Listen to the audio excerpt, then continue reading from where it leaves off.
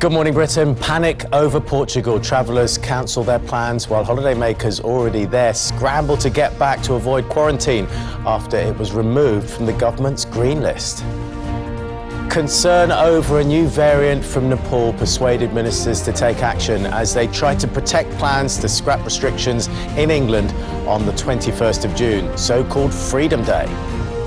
The Welsh Government will announce a loosening of its COVID rules today, despite growing cases of the Delta or Indian variant. First Minister Mark Drakeford joins us live before 7.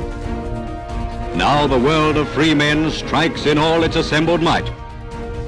And ahead of this weekend's D-Day anniversary, we meet the veteran who's fought tirelessly for a memorial dedicated to the British heroes who lost their lives on the Normandy beaches.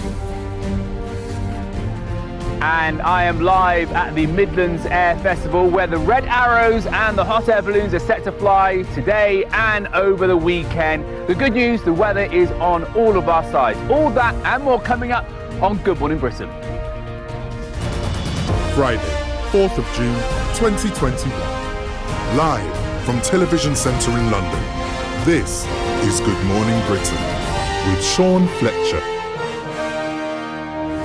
Good morning, it's 6 o'clock. Good to have you with us. We're here all the way through until 9 a.m. with Richard and Charlotte joining me from 6:30. First, though, our top story.